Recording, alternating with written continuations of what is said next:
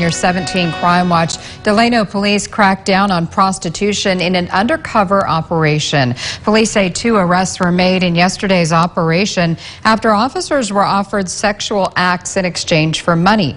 The department says it investigated multiple massage parlors after coming to believe that women were being forced to engage in prostitution against their will. After police took both women into custody, they say the suspects told them they were not victims of human trafficking. 49-year-old Cheng Yun Ping and 57-year-old Chunlan Mo were arrested for prostitution.